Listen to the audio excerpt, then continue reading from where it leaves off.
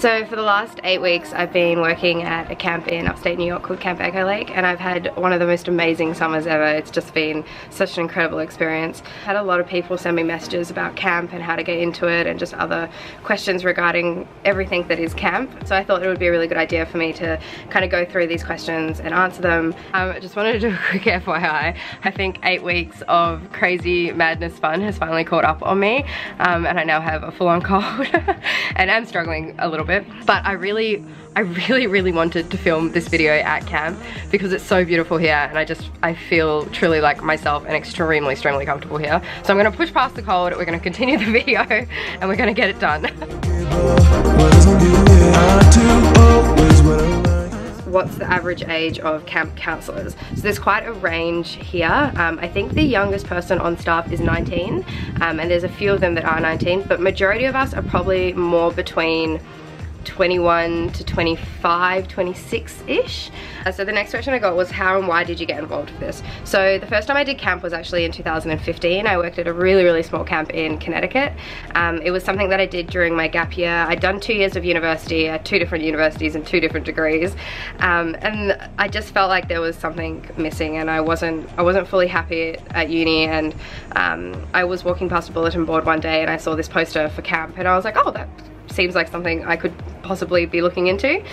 So I did. I looked into it. I ended up applying on the day that I looked into it, and then from there everything, the ball just got rolling. And after doing camp 4 years ago, I just fully fell in love with it so much, and it gave me that push and that motivation that I needed to go back to Australia, finish my undergraduate, which I've finally just finished. But mainly because I could come back and give camp another go. So this time around I did apply for a different camp. There were a lot of things about my last camp that I really loved, but there were also a lot of things that I was looking for that I didn't really get at that camp. Mainly I wanted to be working as a fine arts specialist, so I wanted to be working in an area, not as like a general counsellor or a cabin specialist. I wanted to be on a camp that was a little bit larger and had a little bit of a higher support level for the staff, and I wanted to stay on the East Coast, so preferably like New York or Maine or Massachusetts, Connecticut, that kind of area. So when I found Camp Echo Lake, I was just like, wow, like this would be the perfect camp for me. And I remember at the time I'd sent 5 emails to 5 different camps kind of in this area. They were all kind of similar to each other, but there was something about Echo Lake that really stood out to me, and I was just like, I would go to bed every night with my fingers crossed, hoping that they would be the camp that got back to me. And luckily they were the only camp that hit me back and were like, let's have an interview. And I remember like feeling so emotional during the interview, because when Matt was talking about camp and just everything about it, I was thinking tick tick tick in my mind, this is exactly what I want. So yeah, so I was super stoked when I got placed here, because it's just been the perfect camp for me. Basic, but what actually is your role at camp? So my role here is as a fine arts specialist. So basically what that means is every day during camp, I am teaching art classes, which is incredible and something that I never really thought I would actually get to do, but it has been the most amazing experience ever. So the way my job is different to say a cabin specialist or a GL is the cabin specialists and the group leaders, they stay with the group throughout the entire day. So if the group is going to lacrosse, the group leader and the cabin specialist go with the group to lacrosse, and if they're going to boating, the cabin specialist and the GL go to boating with them. Whereas for me, because I'm in a specialty, I'm teaching classes throughout the day, and if I have, say, period 3 of at a class, I can look at the main schedule and see maybe my girls are at soccer, and I can just wander over to soccer and do that activity with them and get to spend some time with them. Working in the art room here is amazing and I love it so much. We ran so many cool activities this summer, and the head specialist for art, which is Dara, who is the most amazing human being alive, she gave us so much flexibility to teach classes, and she was super supportive of us, and I had such a good summer, and most of it was because of her and how good of a leader and a boss she was. I also was working with a couple other art specialists, and that was really fun too. It was really nice to have the same people in the art room every day and to get to help each other and just have the same people that you're hanging out with every day. It was amazing. How long does camp run for? How long camp runs for will be completely dependent on the camp that you're working at. Usually it's somewhere between 7 and 10 weeks, as that tends to be the summer holiday period that Americans have. I've been here, this is my 9th week. So we had 1 week of staff orientation, 7 weeks with our campers, and I'm currently almost at the end of an extra week on top of that doing post-camp work at camp. So what's the hardest thing about camp? Honestly, the hardest thing about camp is the fact that I can't do this for 365 days a year. That is hard for me because I love it here so much and I don't want to leave. The hardest thing about camp when you're actually at camp would probably be... Oh, this is hard. I don't know actually. I think the hardest days I had at camp were days when I hadn't gotten enough sleep the night before, or when I like was a little bit sick and that was kind of like pulling down on me. But I didn't have any days where I was just like, this is too hard, I want out. Because there's so much to be happy about here. So what does your day-to-day duties consist of? That's a really hard question because every day at camp it can be so completely different, and also it'll change depending on the camp that you are working at. So for me at Camp Echo Lake, I've been working as a fine art specialist this year. So my morning would consist of waking up at 8:40 with my campers. I was living in the senior village, so we had a little bit of a later wake up compared to the main village who wake up a little bit earlier. So at 8:40 the alarm would go off, we would get our campers up, we would go straight to breakfast at 9, and usually I would have a class starting at around 9:30, so I would go straight from breakfast to the art room. We would set up, prep for our class, and then start our classes. So we had 4 classes in the morning, so 4 different periods, and then in 4th period main village would have their lunch, and then from 1:30 to 2 p.m. senior village, which is the part of the camp I was working on, would have their lunch, and then after that my girls would have rest period, then like a free play period, but I would go back to the art room and have another 4 periods of classes.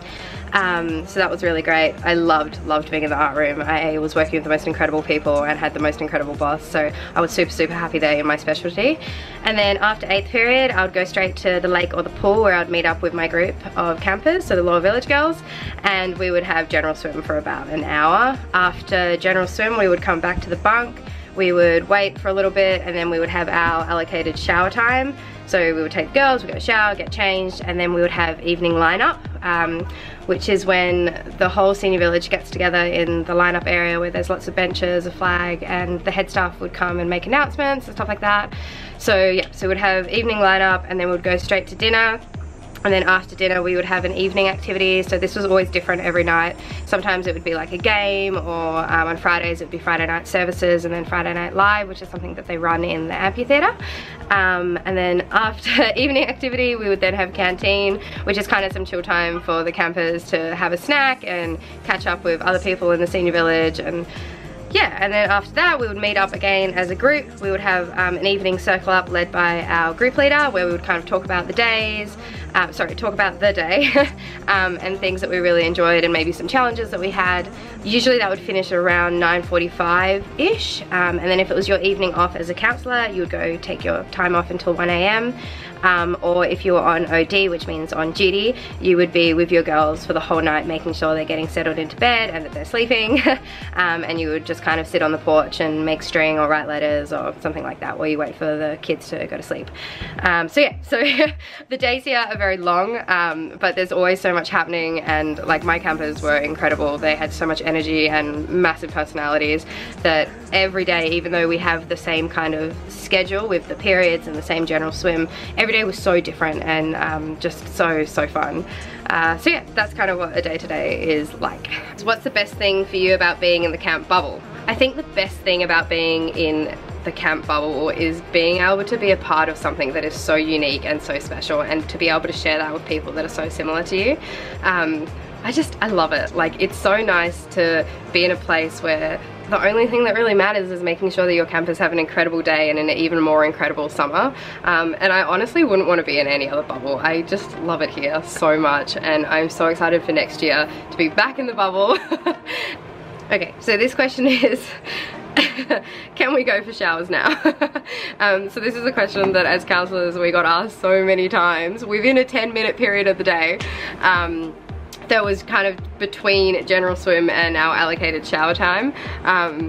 But I'm gonna miss being asked that question every day. Is it easy to fit in and make friends? So for me, I found it super easy to come into this environment and find people that were similar to me. I guess it takes a really special kind of person that will take so much time out of their life and come do camp that it's pretty easy to find similarities with people around you. The community here is just incredible. Like, I've never worked with so many people that I've liked so much in my life. Everyone is fun and energetic and outgoing, and just like the best team of staff that you could possibly surround yourself with. What I found really helpful is my camp had a massive group chat for all the international staff before we came here, so it was really nice to have that as a resource to be able to post things like just like general questions, or like asking things about the packing list, like do I really need this, or like why is this on the list. So yeah, so having that group chat to be able to reach out to other people was super helpful. We also were added into a massive Facebook group where a lot of people would post like introduction posts, like, hi, I'm so and so, I'm from here, I'm working as this, excited to meet you guys, blah blah blah. So that was really nice, because as soon as you come in, you kind of already know a few people from these outside resources. I also met most of my like really close friends at the hostel in New York before we came to camp. I arrived, I think, like 2.5 days before we had to get the bus to camp, and so did majority of the other international staff. So it was really nice to get to the hostel and then like message the group chat and be like, hey, like I'm in reception if you guys want to come down and get a coffee or something. So yeah, so like I met one of my best friends, Kendall, at the hostel. We were actually in the same dorm together, and after we met, we both realized that we were both working as fine arts specialists, so I literally spent every second of every day with her. Plus she got placed in Senior Village also, so every morning we would walk over together.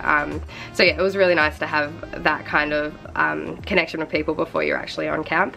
Did you ever feel homesick? Not too much. The first week I was at camp during orientation, I remember calling my mom and getting very emotional on the phone, but I think that's kind of the only time for me that I felt homesick this summer. Something that's important to keep in mind is that homesickness is completely normal, especially when you're so far away from home and all the things that are familiar to you.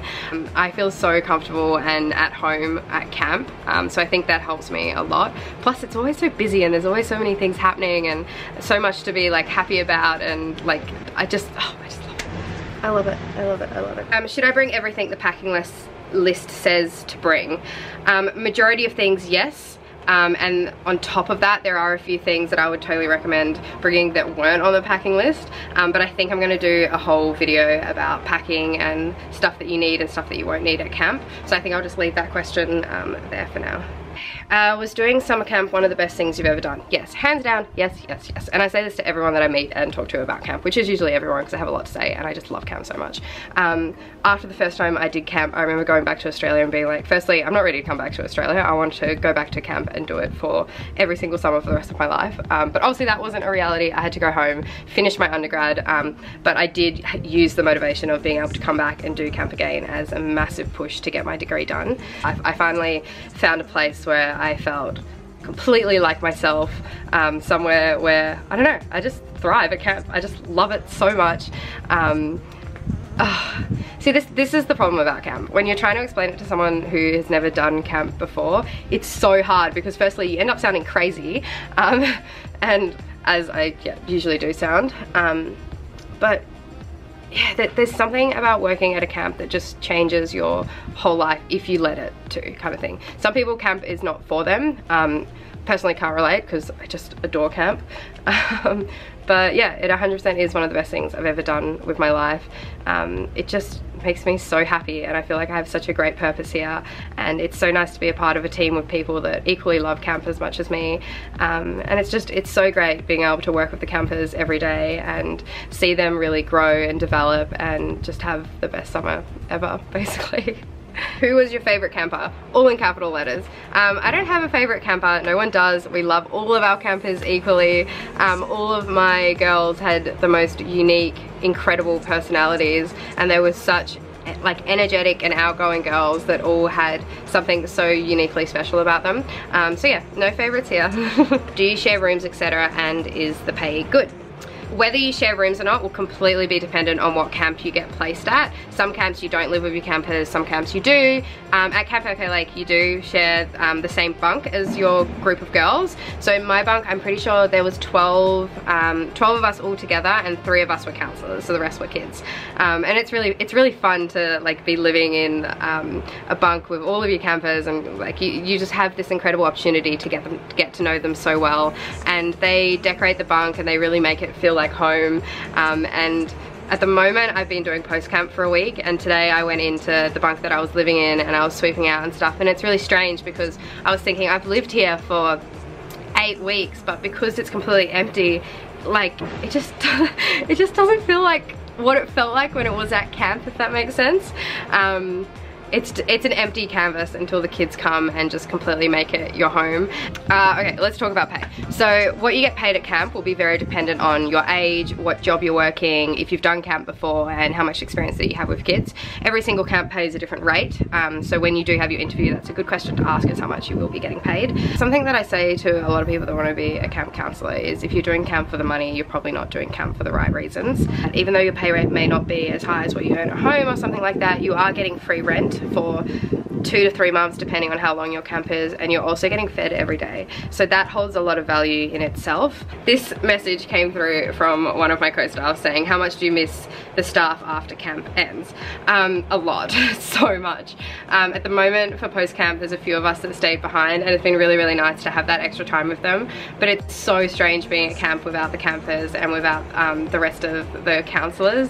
It's really crazy and I miss them so much. What's the food like? The food here is incredible. We get fed so well. We have the best kitchen staff and chefs here, and we just have the greatest meals. Like, they're always delicious, they're healthy, super filling.